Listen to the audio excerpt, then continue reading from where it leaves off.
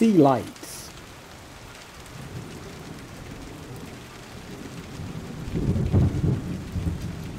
No, we're not talking about lights for boats. We're talking about the Sealight 5x7 inch LED headlight that you can use on your Jeep XJ. So let's take a look.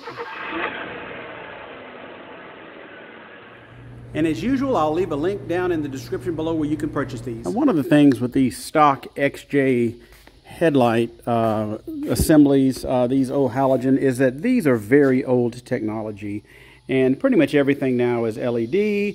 So we're going to do an upgrade thanks to the folks at Sealight that sent me those lights. Well, we're going to put a couple of them on here and we're going to see how they do. So the first thing you got to do is we've got to remove these little Phillips head screws here.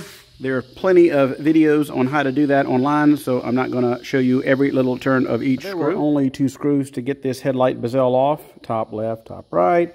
And then don't forget you've got these little tabs there, and basically you just lift it out. And now you have access to the screws to take off the chrome or aluminum ring here that actually holds your bulb inside. These are 4, 1, 2, 3, 4. The bottoms are spread out further than the top. Phillips screws, just using an old Phillips screwdriver to get these out. Okay, once you get the 4 screws out, this little bezel should come right off. And this is what holds your headlight in. So once you get that, the headlight should just kind of fall out. Now be careful, if it's not completely connected back there, you will drop it. Now sometimes these plugs are hard to come off, so a lot of times I will spray some penetrant on there to try to loosen them up a little bit. It pulled out with ease. There's the connectors there. We'll sit it right over here. Now let's take a look at this old connector here. This is pretty grungy, so we're going to have to do some cleaning up on that. Let's see what I can do. I'm going to clean that connector there with some of this Max electronic cleaner 4710 from Napa. Let's see what happens. That's a lot of dielectric grease. I just felt it, so it's not really corroded or anything. Alrighty, I've got my connector all cleaned. So come over here and I'll show you what's in the box. So what you get is you get 2 of the 5x7 LED lights. So they're packaged pretty nicely. So there's the package there. You get the lights, you get, they come ready to be wired in, and this is a pigtail to plug on here if you need to direct wire it yourself. So this is a plug and play harness. These 2 here, I believe, are for blinker lights or running lights, which I'm not going to hook up on the XJ because it didn't have that option. I don't want to be messing around with that, but I will temporarily connect these so you can see what they look like. I'm going to keep this little plastic protector on there until I get it fully installed. So we'll go ahead and plug it in. It is really simple. I basically take this right here and I plug it into that plug. I'm not going to use these, but I will hook up the power probe to show you what they look like. As you see, it was a direct plug. Again, I'm leaving these here. So let's go ahead and turn on the headlights and see what she looks like. I can already see it being very bright. Okay, there we go. That's the low beam there. Wow. And that's your old incandescent. So let's put the power probe and see what happens. All right, I've got the handy dandy power probe. I'm going to put power to it. And there are your amber lights that can be used for turn signals or for daytime running lights. The directions say that one of these is for turn signals and one is for daytime running lights. I'm not even going to use that. I'm going to tape those up. What I did is I just taped those other wires up there to keep the electrical things out of the way, and we just put it back in. Okay, and here's where I could lose my sponsorships, and I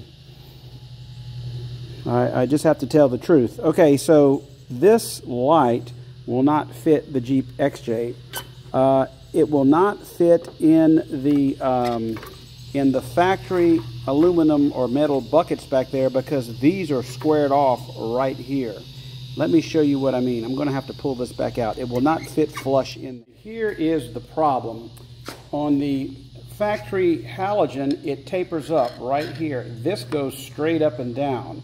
So that bucket, this aluminum bucket that is in here, has not a lot of room right here. So in order to make this work, I would actually have to cut all this out, which I don't think I'm going to do, at least at this point. So with these factory buckets, it will not work with these C-lights. Now, I was pretty excited because these things are extremely bright, and these are horrible. So, I'm not sure what I'm going to do. At this point, I will not be installing these.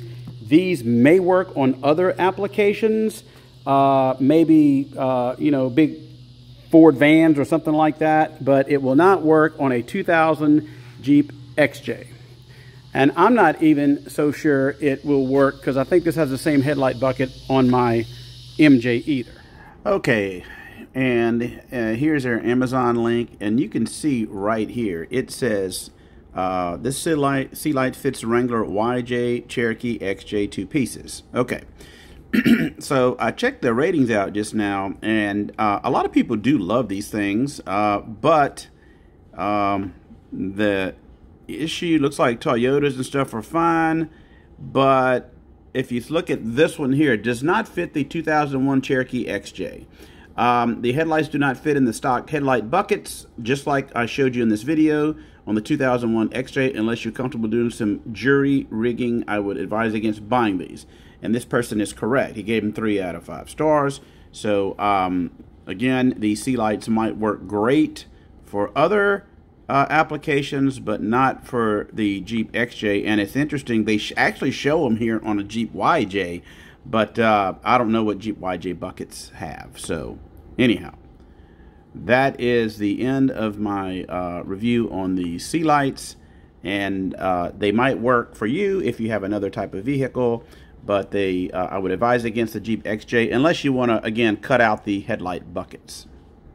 So this video is probably going to have to end right here because I cannot get them installed in there. But I do think that, I mean, they feel okay.